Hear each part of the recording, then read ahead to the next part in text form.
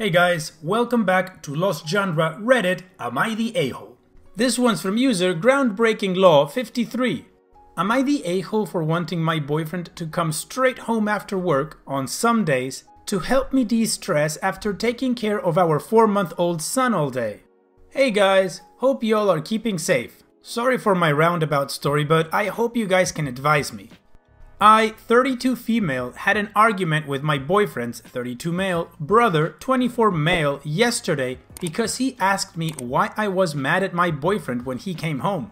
My boyfriend is an IT guy in a section of our government. He likes to go to the sauna almost every day, he says, to de-stress from work, from about 5 PM to 8 or 9 PM. If it's not the sauna, he goes to have a drink with friends. Because of the curfew restriction, he has to get home by 9 PM. I have no problem with him wanting to relieve stress or having time with his friends. Everyone needs this. All I have asked of him is to compromise and come home early on some days so I can take a break for an hour or two, take a bath in peace, or eat without my kids screaming to be carried.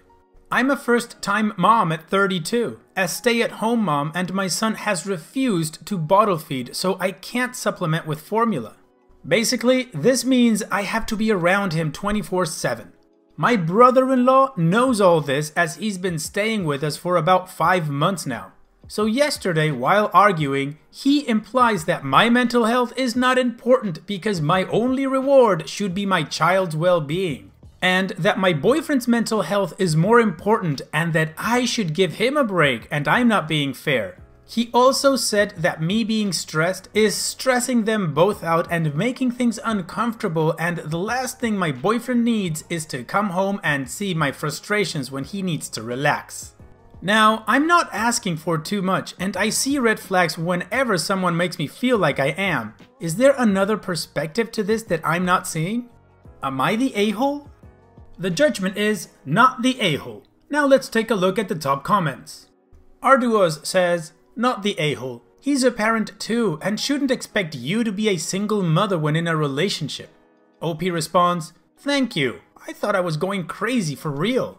Potentiality Knox says, not the a-hole. Your job as a stay-at-home mom is to take care of your son during work hours. Your partner is still a father and has to help out. It's unreasonable to say that you have to be at work 24/7. You're not asking too much. You're definitely entitled to some time to de-stress. OP responds, thank you. His brother made it out to be a privilege and bonding time to be with my son for 24 hours with no break. I have spoken to my boyfriend about this like 3 times and he appears to hear, but he goes right back to doing what he's been doing. Patty's Abs says, not the a-hole at all. Both your boyfriend and his brother are majorly the a-holes.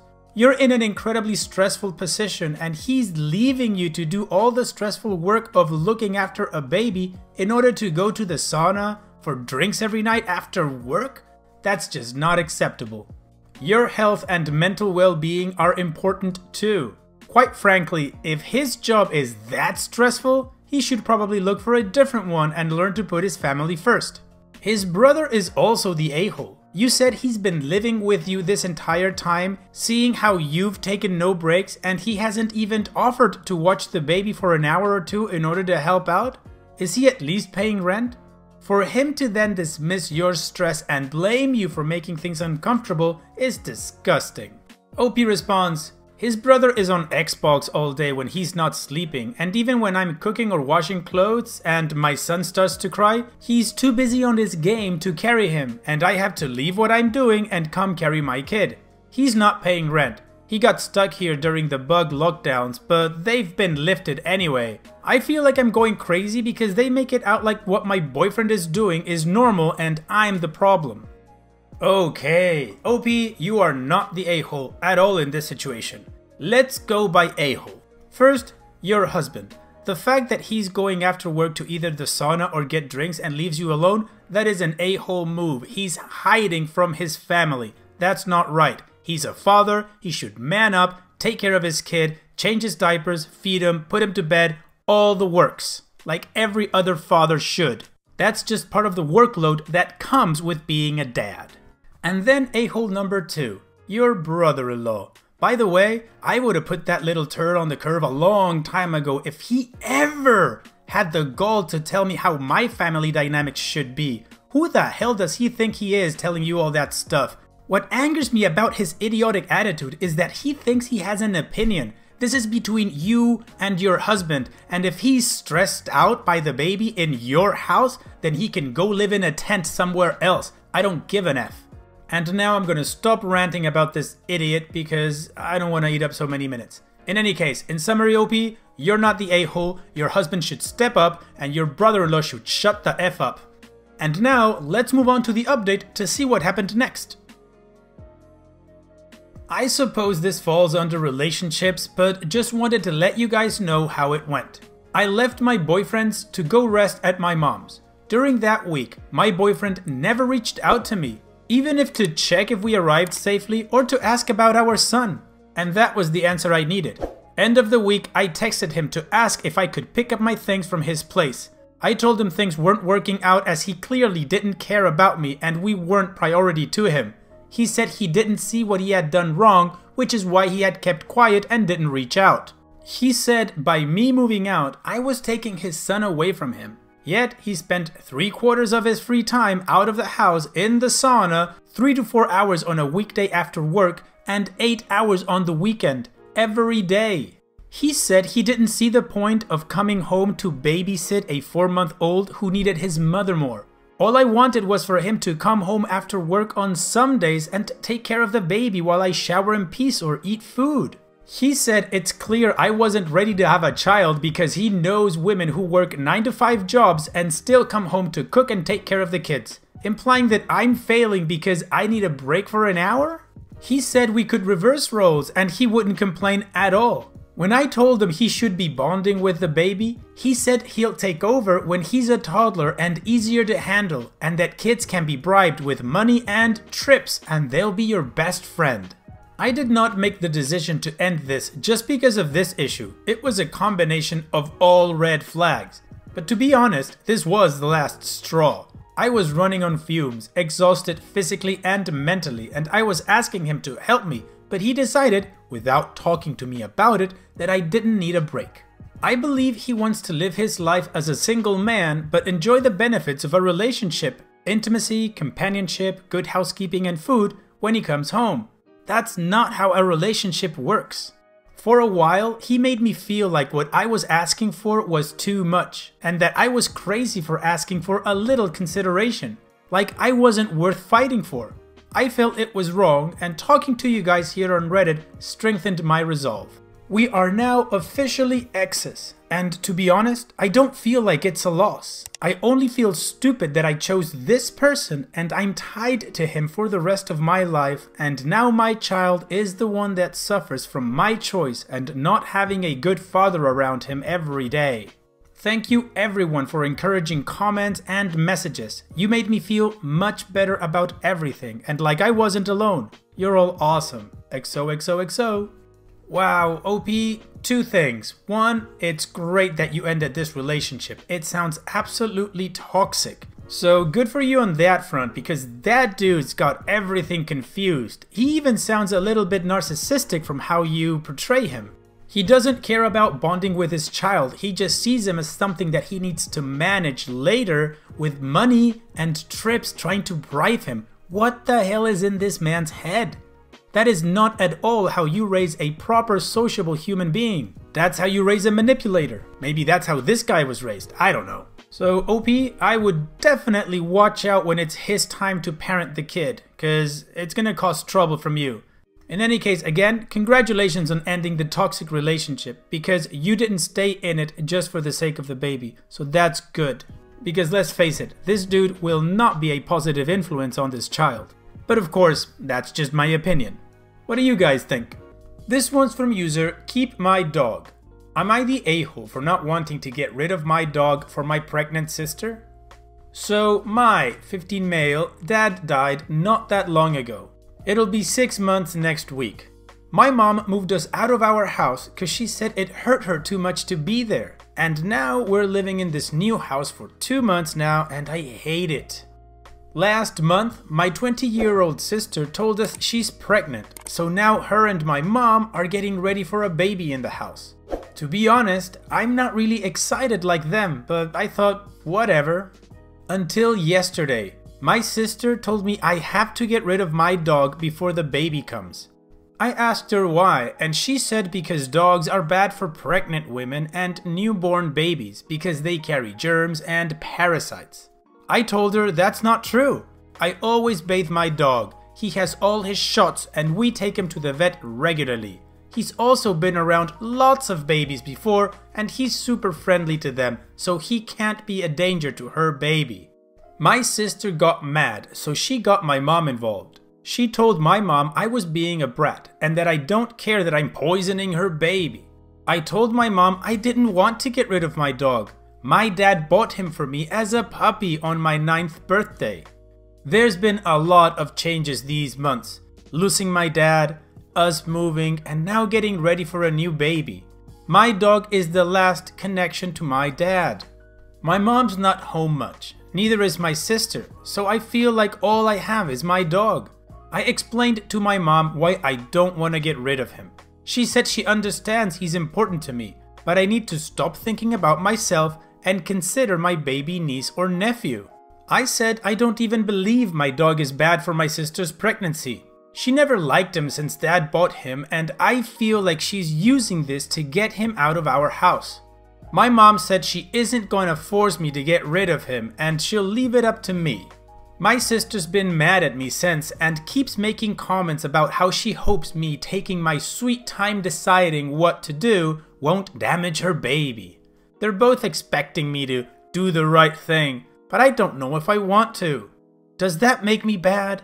Am I the a-hole because I want to keep my dog? P.S. My dog avoids my sister because she treats him bad if he's close, so it's not like he'll be all over her. The judgment is not the a-hole. Now let's take a look at the top comments. Mogino says, not the a-hole. Many studies have shown that kids who grow up with dogs have fewer allergies. Also, I hate to say this, but don't leave your dog alone with your sister. Ever. I wouldn't put it past her to get rid of the dog herself. Laura Amber adds, piggybacking, call all rescues, pounds, and like places near you and tell them you think your sister may try to wrongly give your dog to them and that he is your legal property and not hers. Probably, technically your mother's, but as she has given you full responsibility, he's yours. Tell them the microchip number, give them an email and his picture. Do literally everything to make it hard to do. Even tell a lie and tell them that she's not allowed near you or your house, so if she turns up with your dog, tell them to call the police. It'll cause all sorts of problems at home, but you've gotta do what you've gotta do to keep your baby safe. Her giving away your dog is 20 times worse than you getting her in trouble for doing an already super crappy thing. Only issue is that she might try to privately give him away, but honestly, there is little you can do other than keep a close eye on Craigslist and other like places to see if she puts him on there. Can't Get Right 10 says, not the a-hole. Need to get rid of your sister. Where's the baby daddy? OP responds, I don't know. She was dating a security guy for a couple months before they broke up, but she was also going out with some other guy I never met. Reread202 says, not the a-hole. Please do not get rid of the dog your dad got you. Your sister is being selfish and dramatic. The dog can't harm her child. Make sure you demonstrate that you're a good dog owner. Clean up after them, take for walks, etc. Make sure they are cared for well, entertained and microchipped in case they suddenly become lost due to your sister. You've gone through significant trauma, heartbreaking loss at a young age. Your dog is your family. Millions of people across the world have dogs and kids. In fact, most dog owners have family. Put simply, it's not an issue. Your sister is being uncaring and manipulative. Don't get rid of the dog based on her lies. Don't let them bully you.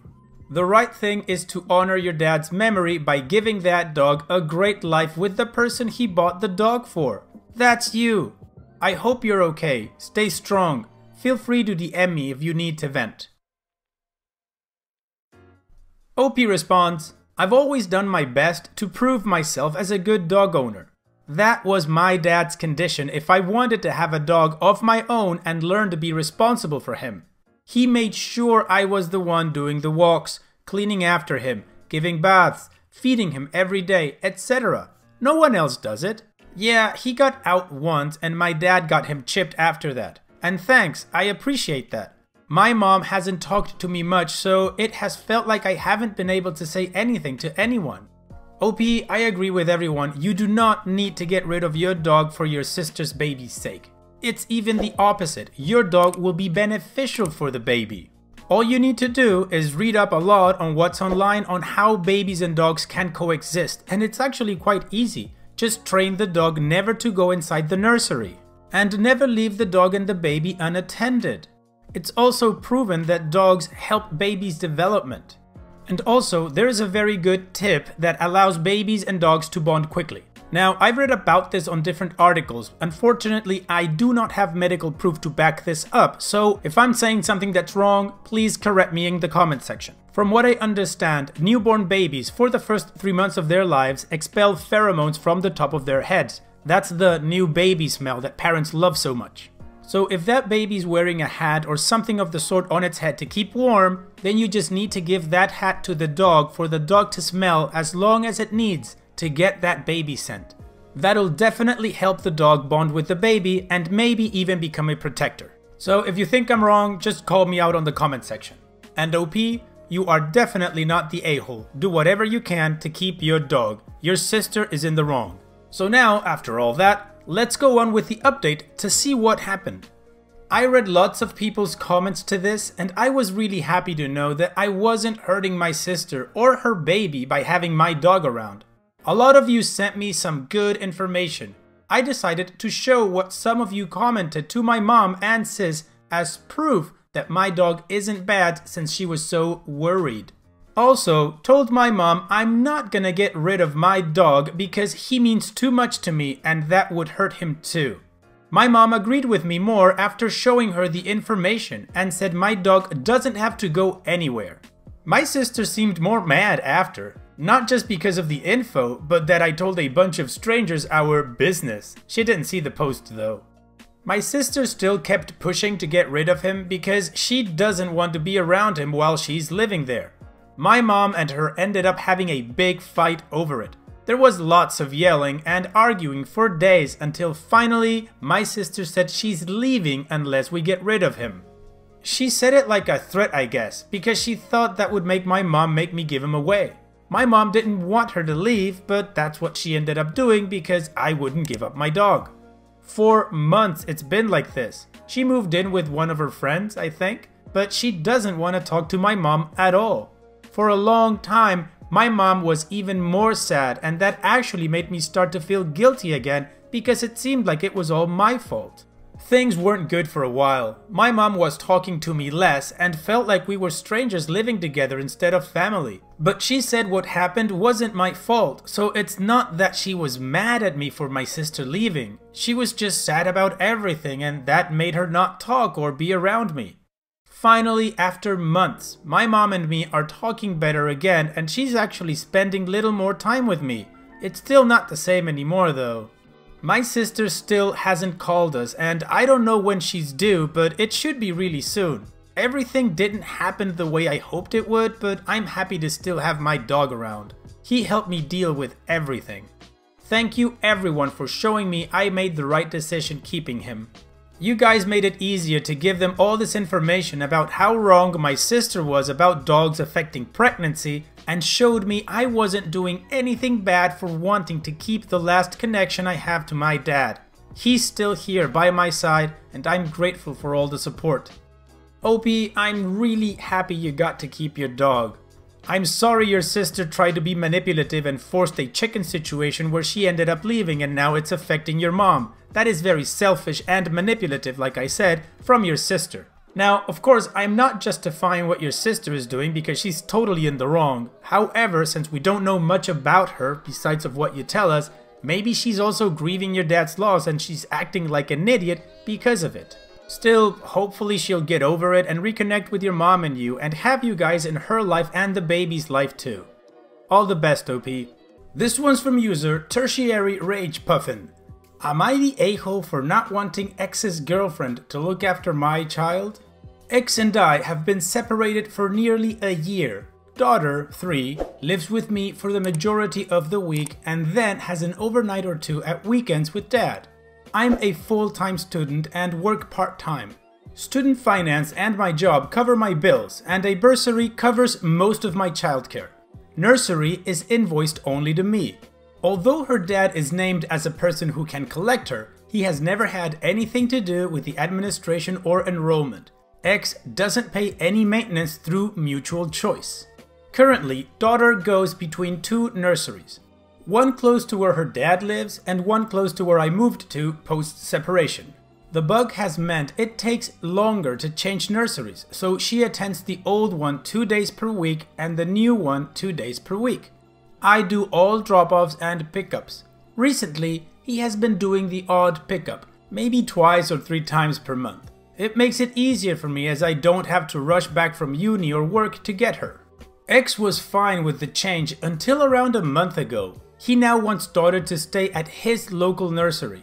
In theory, it would be okay, but he is unreliable and I still have to take her in the morning, which then adds 2 hours and fuel I have to pay for. He asked how much it would cost extra, to which I said a vaguely accurate figure. He said that that was a bit much and dropped it. It's not that I don't want her to spend time with her dad, I really do. I just need it to be consistent. Last week, he texted me her invoice amount information and suggested it wasn't a big deal for her to stay there and that I had lied about the cost. I asked how he got the information. He replied it was a guess. When I pushed him, I could tell he was lying. At pickup, I questioned the nursery staff handing over, and she said, "Oh, he probably got it from Amy." Amy is a relatively new staff member in my daughter's room. I spoke to the nursery manager, who went to ask about this. When she came back, she admitted that Amy and my ex are dating, that she was unaware of this, and that she was very sorry and she would deal with it. I may have been the a-hole here, but I lost it a bit and pulled D from nursery that day as a breach of contract. They have broken my confidentiality with them, which is unacceptable. I left it with her as, "And you can send my owed money to Amy, seeing as that's how this business is run." Which was petty, but I was cross. Now dad has become difficult to deal with. Apparently, I only changed nurseries because he is dating Amy and I'm being jealous and preventing him from seeing daughter. I'm not. His family have become an echo chamber for this. I don't care who he is dating, but I care that he is using someone to gain financial information, which is now not safe. The nursery is in a position of trust, which they have broken. He has a history of doing questionable things with my financial history, so this is a huge trigger for me. Am I the a-hole? The judgment is not the a-hole. Now let's take a look at the top comments. Financial Tennis 6 says, not the a-hole. Usually I'm pretty laid back and have the attitude of everyone makes mistakes, but this is a huge mistake. Please report her. This type of thing is unacceptable. Personal and financial information should absolutely never be given out and can lead to some very serious consequences. There are many instances of custody issues going south and ending up endangering a parent or child, and that was over the line for her to do that. Edit. There was some confusion in the comments, so just wanted to clarify. The ex could easily have called around and figured out the general rates on his own. OP deliberately mentioned the invoice and that he knew the exact invoice amount, which means that he had to have actually seen the financial documents to have known that. OP responds, there are reasons why he isn't allowed my financial information. I was quite concerned that he would have gotten my banking details from the invoice if it was a historical one, though I've been assured that's not possible. I'm very dumb, help, says, not the a-hole. What Amy did is effed up. Surely she broke some sort of rule. You did the right thing in pulling out your daughter from that nursery. You dropping your daughter off every day at that faraway nursery and traveling for an extra 2 hours is a massive pain and would interfere with your studies massively. OP responds, "Thing is, if he could promise to pick her up on the 2 days, I would be willing to change our custody agreement. It would help me with work and studying hugely. But he is so unreliable, it would definitely end up biting me in the butt." Tinkerbell2306 says, "Not the a-hole. The nursery worker should be disciplined for sharing any confidential information. Plus, she should have declared her relationship to her boss as soon as it happened. I don't get jealousy at all from this, just anger, which is justified."